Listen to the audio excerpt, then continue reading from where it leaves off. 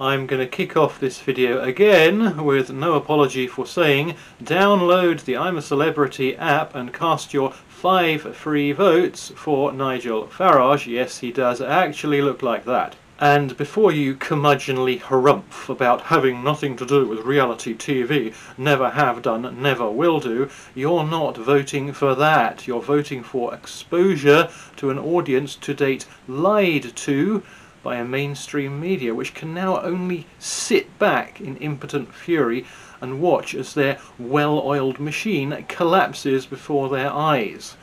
So vote for Big Nige, leader of the Tory party post-2025 and Prime Minister in 2029. And do not think for a second that I'm just looking for excuses to post goofy memes. I would never do that, perish the thought. Big Nige's stint has included one of the other contestants giving insight into what a lot of people have clearly been told about Brexit, and how those people who have told them are opportunistically trying to cover up the catastrophic effects of the lockdown policy by blaming those effects on Brexit. In other words, why kill one bird with one stone when you can get two? Do you think things would turn out differently if you hadn't have gone down the migrant route or the... No, I think not controlling your borders was the biggest reason we won.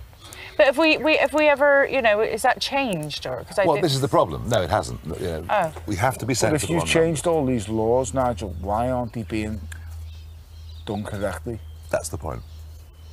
That's the point. And they're making us pay now by all these extra charges and taxes they're putting on food, income and imports. You go to the supermarket now, and a shop that was £80 is now £120. The relevant bits here are, and they're making us pay now by all those extra charges and taxes they're putting on food, incoming imports. Which he further clarifies, you go to the supermarket now and a shop that was £80 is now £120. The inflation we've been seeing for quite a long time was caused by Brexit, seems to be the claim. This is a snapshot from June this year, and the reason we're looking at June is because it's the month I came to and I googled the matter and no other particular reason. You can see the EU average was 6.4%, and even if we ignore the two crazy outliers, the worst starts around 13%. The UK is towards the centre at 7.3%. EU average 6.4%, UK 7.3%, just 0.9% higher. Those numbers are Europe-wide. And the last time I checked, Germany was in the EU and their numbers are only 0.5% better than ours. And Austria is also in the EU and their numbers are 0.5% worse than ours. So what was it down to? Since it clearly wasn't Brexit, because only the UK left the EU and all the other countries which are as good as bad as, and worse than us are all currently in the EU. They haven't left the EU. What was it down to? Exclusively at the beginning and continuing so now, except that the waters have been muddied a little bit as time has passed. This is Mervyn King, former governor of the Bank of England and well qualified to speak on the subject. And central banks have lost control of inflation.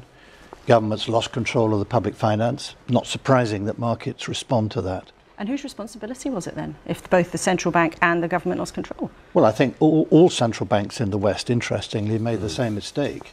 And during COVID, when the economy was actually contracting because of lockdown, central banks decided it was a good time to print a lot of money. That was a mistake. That led to inflation. We had too much money chasing too few goods, and the result was inflation. That was predictable, it was predicted, and it happened. The numbers back up what he says. Low during the lockdown period, then kicking off from April 21, just after the last one, to over 6% in February 22. All down to what Mervyn King described because it was the only possible cause. Why have I limited it to ending in February 22? Because the Ukraine war hadn't started until then.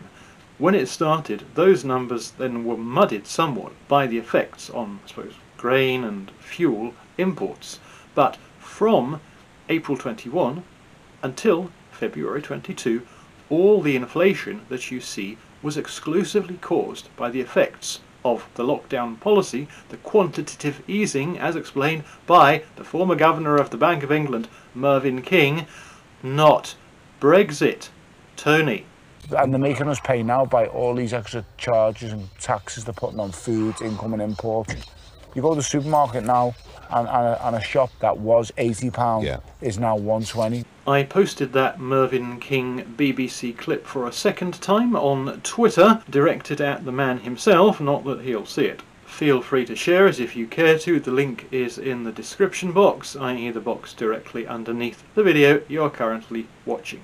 Feel free to share it if you want to. And don't forget to cast your 5 free votes for Nigel.